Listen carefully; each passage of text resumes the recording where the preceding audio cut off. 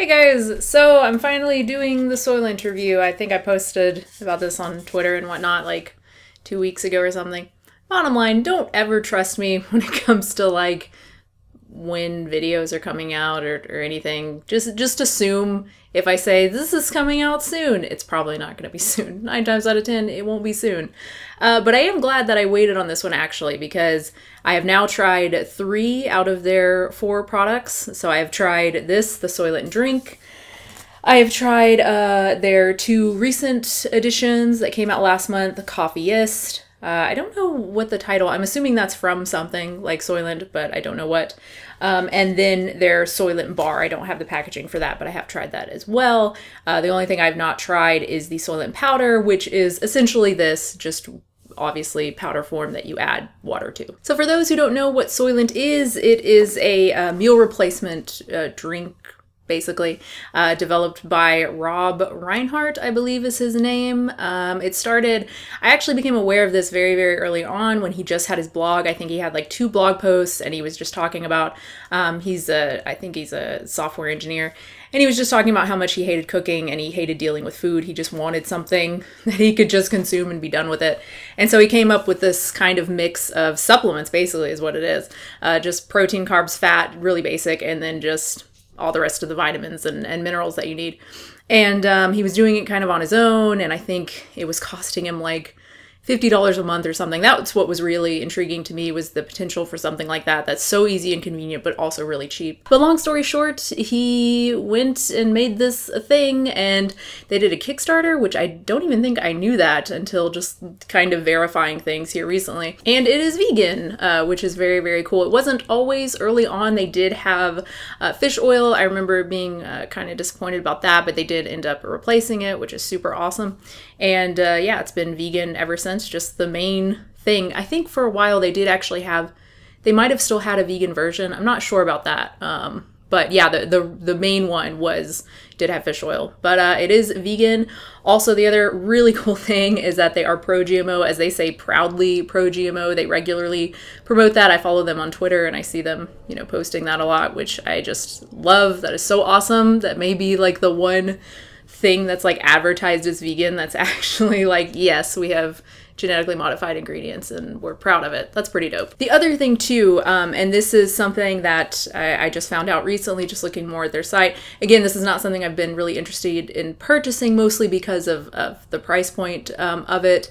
And I was able to try these because they were given to me, not by the company, but by my mom who purchases them. So otherwise, it's just not something I would buy. I'll talk about cost more in a moment.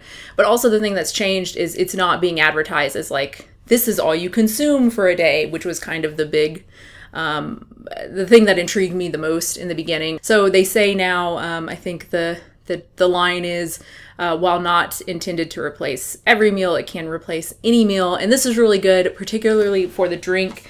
And this is, I think, the one difference between the drink and the powder. The drink does not have enough fiber.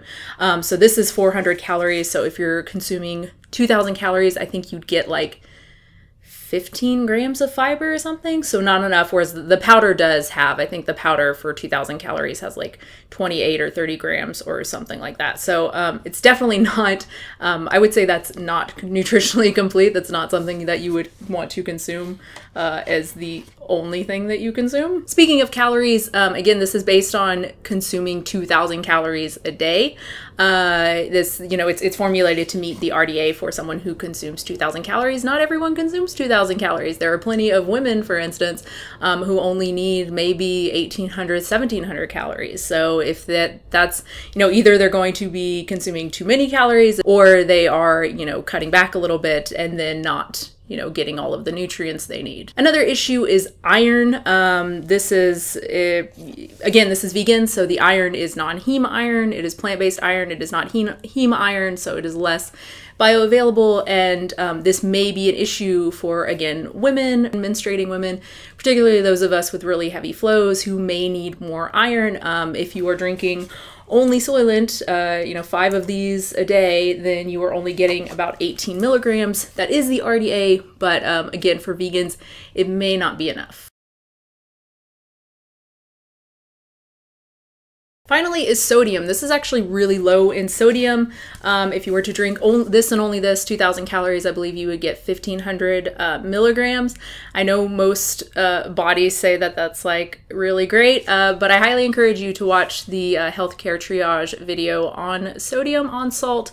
You may think otherwise. So those are the things that make this definitely not something that you would want to consume as your only source of calories. And again, the company is not stating that that is what you should do. I watched their little video. It's the first thing they say in the video, and it's also on their labeling as well, right above the part that's like, anyone who's pregnant should check with their doctor. It's like, I don't think there's anything in this that would be detrimental to pregnant women, but you know, they gotta cover their asses. So what would be the purpose of something like this? Again, it is particularly the drink where you don't even have to mix anything up. It's very, very convenient. It's I like that it's very, very high in protein. If you only consume this, you would get 100 grams of protein a day. That's awesome. Lots of fat as well.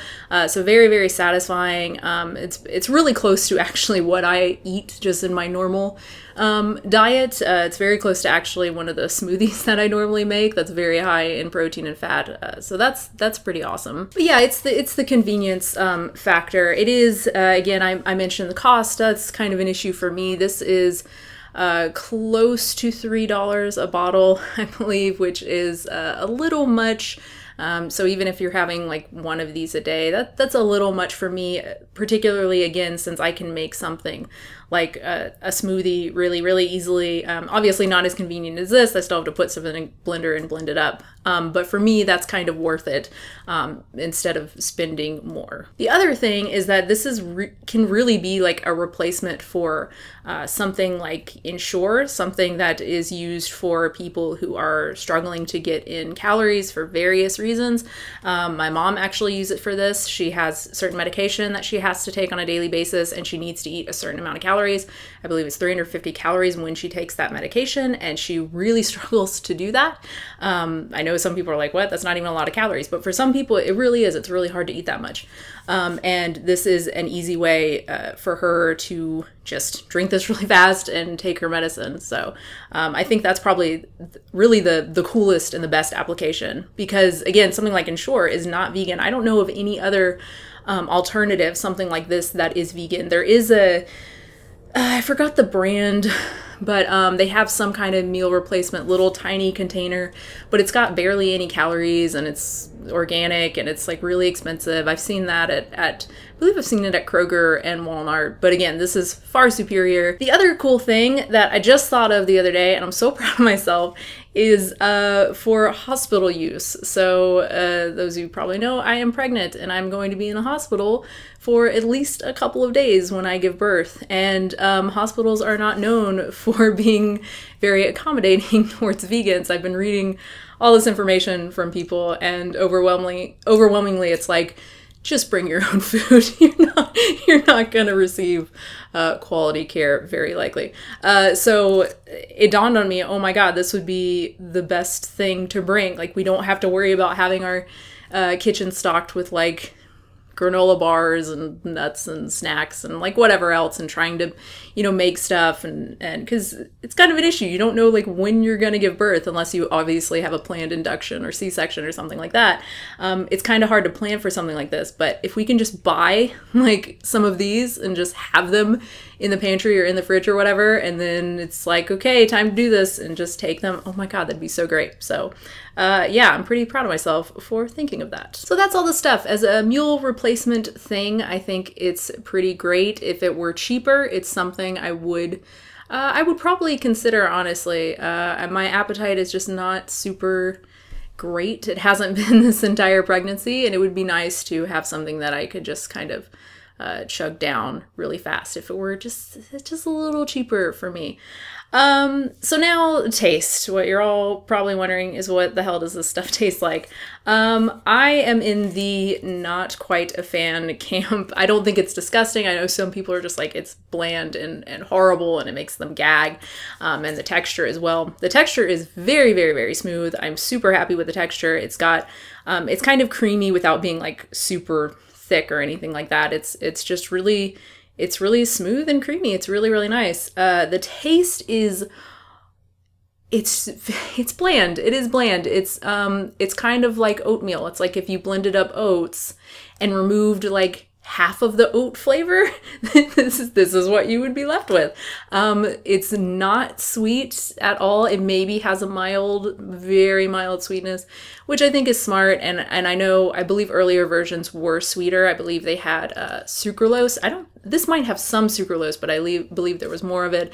And some people complained because obviously, you know, someone like me, I would prefer this to be sweet, right? But a lot of people wouldn't. And for me, you know, you can add, but you can't really take away, right? If something's already sweet, you're kind of fucked. Whereas me, what I can do and what I did, and it was delicious, is I took this and I blended it with, let's see, a banana and a whole bunch of cinnamon and vanilla extract. I think that was it. It was just really simple and it was so good. It almost has an eggnog type of taste, and it was really, really delicious. I really, really liked it.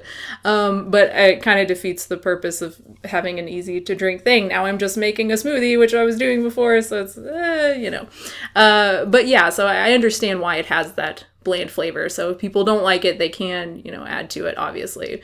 Whereas if it were just sweet and you don't like sweet, well, you're not really gonna like this. But yeah, for me, drinking it on its own, I can do it. I talked about bringing it to the hospital. It's something that I can do if I have to, but it's not very enjoyable. It's not like, oh, this is delicious. It's like, well, it's food. The Coffiest, which was the next thing that I tried, is basically the same exact thing. Well, it is the same exact thing as the Soylent drink, but with coffee, with a cup's worth of coffee of caffeine in it. So 100 something milligrams of caffeine, I believe. And it tastes exactly like the Soylent drink, but with coffee in it. And it's like, man, this would be delicious if there were just some sweet in it. If there were just some sweetener, I would love this so much.